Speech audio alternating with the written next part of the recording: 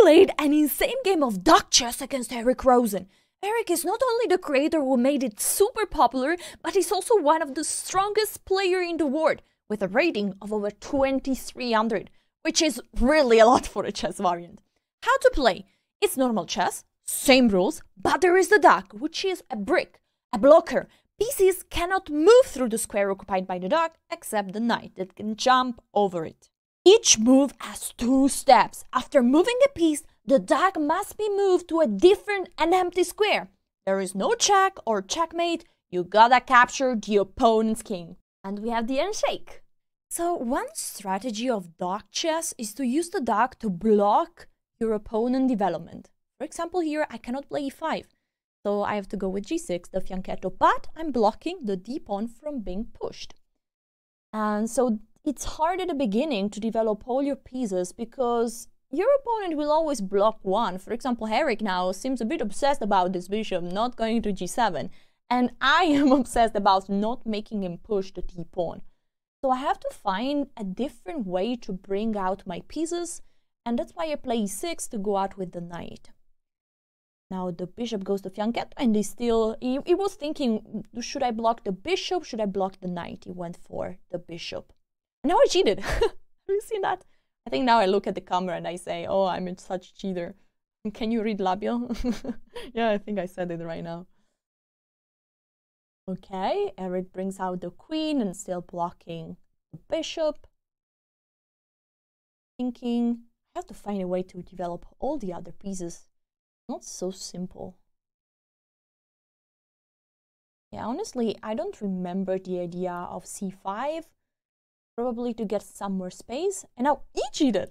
He castled without moving the duck. He was super kind that he went back and then remade the move. But of course, this can happen.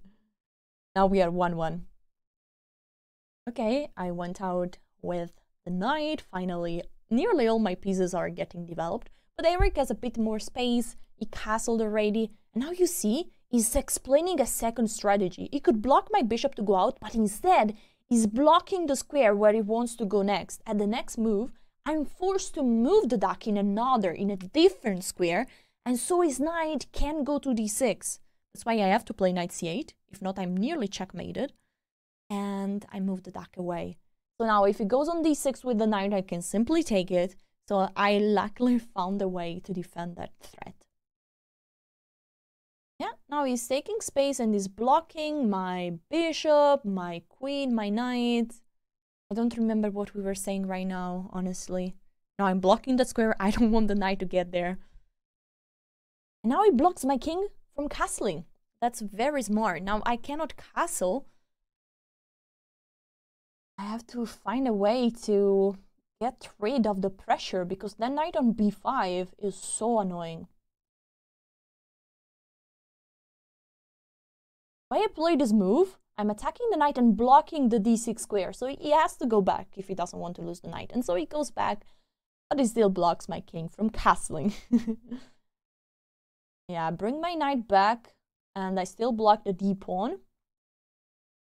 Now, I mean, I don't know where he's going with the queen. I mean, I'm looking at f7. I'm scared that I could get checkmated. Maybe, you know, knight g5 and queen takes f7 could be checkmate. That would be very annoying. Unfortunately, there is no audio in this video because I'm a noob with camera and I recorded in slow mode. Okay, now I go out with the knight and I block the d-pawn. Now Eric is... Whoa, that's a great move. g4 attacking my knight, taking space and blocking the d4 square. So I cannot go there with the knight and I have to go back home. I feel like my pieces have very little space. And now look, I still cannot castle and this knight is so annoying. I think now I'm doing some mind tricks. I'm confusing Eric. Moving my knight, blocking the d6 square. Now, yeah, I'm still confusing him. And he goes to move the knight?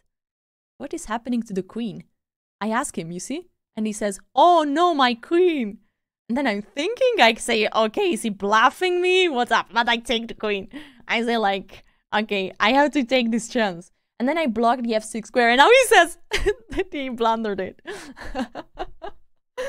Oh my god. But it's still not over. With those knights, my king is nearly checkmated. You see, I have just one square to go on e7. My king is about to be checkmated. So I move up, and now I think like, okay, I will lose the bishop and maybe even the queen. I'm a bit afraid. There is f7 hanging, the bishop is hanging. But okay, I see a potential check. Now, he takes my bishop.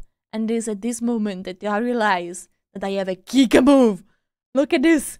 This is checkmate. Honestly, I couldn't believe that. I was so happy. And Eric was super kind that even if he was like sad that he lost the game, he was still taking it with a smile. This was honestly super fun, and I'm honored that I won against one of the strongest dark chess player in the world.